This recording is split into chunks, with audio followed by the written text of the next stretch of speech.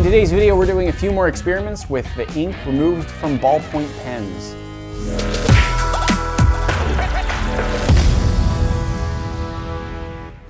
A while back, we took 1,000 ballpoint pens and removed all of the ink from them and collected it. And we still have probably 800 pens worth of that ink. Maybe a little less, but we've got quite a bit. This is just a pool of pen ink. And since we did that, we asked what we could do with it, and we had several responses. So today we've got 5 comment requests, and we're gonna try them out and see what happens with our pen ink. I still think my idea was the best. Your idea was to paint your nails with it. I'm just painting my nails. With what? Pen ink. She's thrilled. I'm not going to paint my nails with pen ink, but here's hoping that works out for you. I guess it's a really cool metallic black coppery color. It's beautiful. Here's the basic idea. We've got 5 suggestions of things to try with ballpoint pen ink. We're gonna go through them one by one and see what the results are. Let's go through our comments one at a time. Our first comment comes from Charlene McClintock, who asks us to do a test to see if pen ink is magnetic. Callie has a very powerful magnet in her hands. Let's show the power of that magnet off a little bit for a second. I'm pretty sure this magnet has a 100-pound pull strength, which means if it's on a flat piece of metal that it's attracted to, it takes 100 pounds pulling it straight away from it. Obviously, the way to remove it without that much force is to use leverage, twist at an angle, pull it off. So, very powerful magnet. Let's see if it wants to do anything at all to our ink. It's not sticking to my nails. The nails, no effect. That is a very, very thin layer of the ink. That is true. This is probably like less than a drop of ink, guys. This stuff has great coating power. This, however, is about a cup of ink. So let's see if we get any result. I'm going to start by putting it on the side of the glass so it doesn't just stick to our magnet if it's magnetic. Anything? Can you feel it pull at all? Nope. Feel no pull. I see no ripples in the ink without the glass, in case the glass is what's causing the lack of magnetism. Well, whatever is in this ink that's making it metallic, it's apparently not magnetic. It does look metallic, and maybe there actually is real metal in the ink. I don't know the full chemical composition of the ink. But not all metals are magnetic. The 3 elemental metals that are attracted to magnets are iron, nickel, and cobalt, and some of their alloys. Steel, for example, is an alloy of iron and carbon, and sometimes some other things that usually is attracted to magnets. Thank you for your suggestion. It would have been really cool if it were, because that would have been like a really cheap source of ferrofluid. No magnetism here. All right, so for our next comment, we've got one from Mama's Boy 99. How would electricity work in the pen ink? So you can see when I touch the 2 metal pieces together, it's a very bright little light that we've got there. Put something in the way of that, like my tongue. Lights up a tiny bit. Not as much, not as much. So there's something in the way. All right, so first, as a comparison control test, just regular water. So here's how bright it is without anything. And then in the water, very light glow. Now, pure water, distilled water, probably would give us no result, but this is tap water and it's got minerals in it, imperfections. But now we're adding salt, which hopefully will make it even better. Oh, that's quite a bit more. Yeah, okay. Still not as bright as the wires touching, however. Let's try the ink. And into the ink.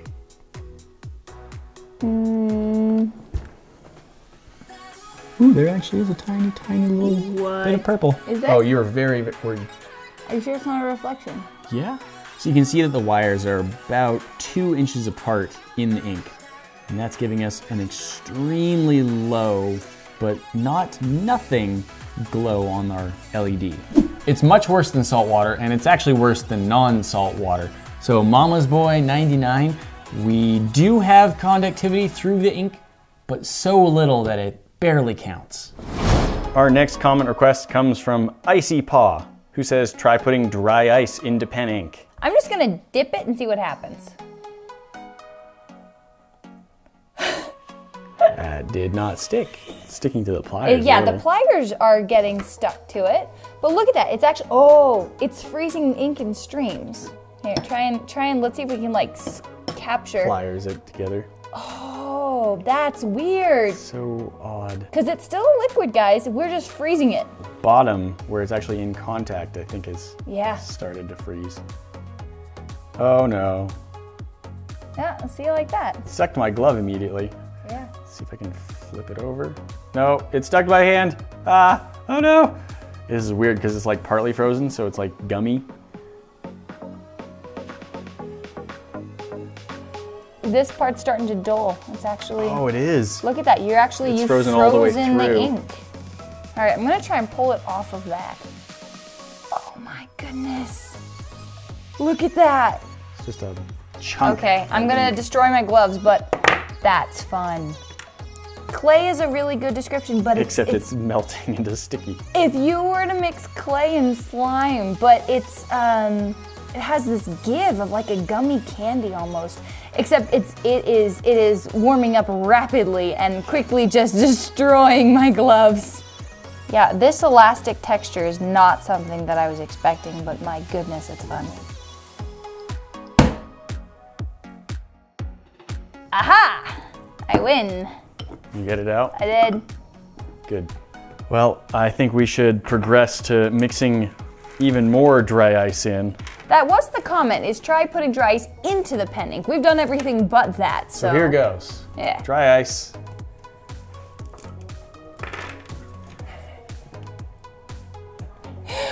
Yes. That's kind of what I was hoping it would do. So I got some pretty good shots blowing bubbles into the ink last time, but now, as it seals up over the dry ice, it just makes its own bubbles as the dry ice tries to expand. So while Nate plays with that, we've got another comment request. I apologize if I butcher this name. I believe it is Hoswang Jung. Mix it with soap and then blow ink bubbles. It's so cold now from the dry ice that we still got this pulled taffy consistency. Yeah, you can already see that there's like this cool gold sheen happening.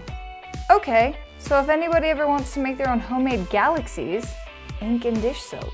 We are going to try and blow ink bubbles, but this may be a little too viscous. This is just ink and soap, so we've added a little bit of water to this one. Let's see what we can do.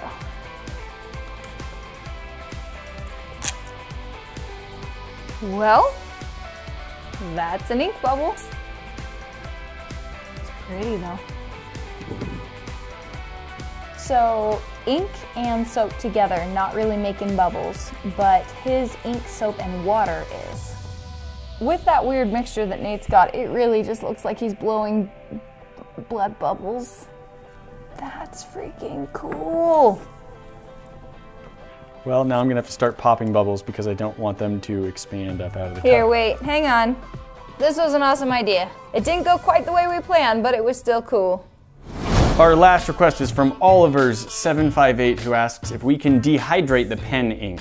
We've got two things we're gonna try. One, we're gonna throw some ink in our Dehydrotron, little dehydrator machine we've used before. And the other is the reason that this has been on the counter the whole time is this is our freeze dryer. We're gonna see what happens if we freeze dry ink. We don't know how this is gonna go. We don't know how far this is gonna expand, so we're just gonna do a small amount in a very large jar and hope it contains it. You may remember when we first vacuumed some ink, it bubbled up a lot and the clear sides of the cup that it was in just turned completely black immediately, and then you couldn't really see what was happening inside anymore. There's a decent chance the same thing is gonna happen here. We've seen some liquids bubble up a lot. Will ink do the same thing? We're not sure. We've seen how rigid it gets when it gets cold, and the freeze dryer does get very cold. It might be enough to stop it from moving at all. We can see, we can look at it after 24 and see if we think it's doing well. Side benefit, we're testing out what happens if you put a GoPro in a freeze dryer. It may not survive. And I know the burning question you all had, did my nails survive this experiment? Yes, they did. Our ink has been run through the freeze dryer and the dehydrator for about a day and a half now. Coming up on 2 days at this point actually, and we think that at least one of them is finished. It's gonna be very cold. First off, did our GoPro survive? Sorry, baby GoPro. The battery is almost certainly dead at this point. It's a very cold GoPro. I just wonder if we can even turn it on again. That'll be a fun experiment. We'll see if this lived. Okay, this is my new favorite thing ever. Wow. So, obviously this part is all very, very dry. This is very cold to hold. You can see as it's frosting up. Still getting ink marks. This might be the prettiest stained glass thing ever. It's kind of going gummy. Interesting. Okay, around the edges it's still a little squishy. Got some fairly warm water, not too hot. We don't want to risk breaking the cup or anything like that. This is from our internal GoPro, which apparently did survive its trip through the vacuum chamber. Whoop! And there goes the ink. That's amazing. And it explodes. Kaboom. Which is funny, because like it doesn't look like there's any air bubbles in the ink. Like No, it's just sitting you there for a wouldn't- while, but yeah. apparently there's enough that degasses in low pressure that it just creates all of those bubbles. Like obviously a ton of bubbles. That was insane. Oh, and you can see what it's done to our perfectly clear glass. Wow. At this point, the glass is warmed back up. It's not frozen there. This is the same powdery, dry substance here. However, down at the bottom, Now that you've warmed it back up. yeah, it was frozen in there, and we saw with the dry ice how it gets really thick when it freezes. But now this is warmed back up. All right, so we've exhausted just about everything that we can do with the freeze-dried ink. Now we want to see what happened to our dehydrated ink. Well, that's cool. You can see all of the places where the ink hasn't dried yet of my handprint. What's in here? Okay. Seems fairly liquid. This is our comment request asking if we could dehydrate the ink. It has very thoroughly become inundated with the ink. That's now the rest of our ink and the freeze-dried Yeah, ink this mixed. is the rest of our ink and everything that was freeze-dried. So you can still see like the viscosity here. But now, if I do the same thing to what we put in the dehydrator, it's a little gummier. It does look like it's sticking a little bit more. But that's about it. It's still ink. In our first video where we took the ink out of 1,000 pens, there were dozens and possibly hundreds of comments saying that instead of taking the ink out of the 1,000 pens, we should have just bought the ink online. And you can buy ink online, but it's not this kind of ink. Pen ink that you buy online is much, much thinner. It's designed for like a quill pen or a fountain pen that you dip into the ink, or you refill a well and then you try and draw with that. It's not the same thing. This would not work in a fountain pen. This stuff is as thick as corn syrup, and this is not the consistency that you normally have in a bottle of ink.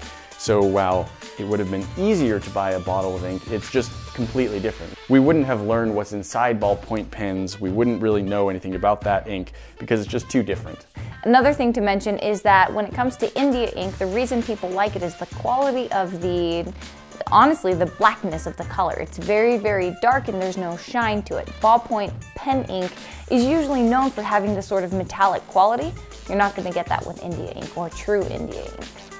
Guys, that's it for today, but you know, the fun doesn't end. We've always got more for you to see. That box up at the top will take you to our last video, and you should go check that out. The other box is going to show you what YouTube thinks you should be watching next. And if you hit this bomb here in the middle, you'll be subscribed to the channel so you never miss out on a video.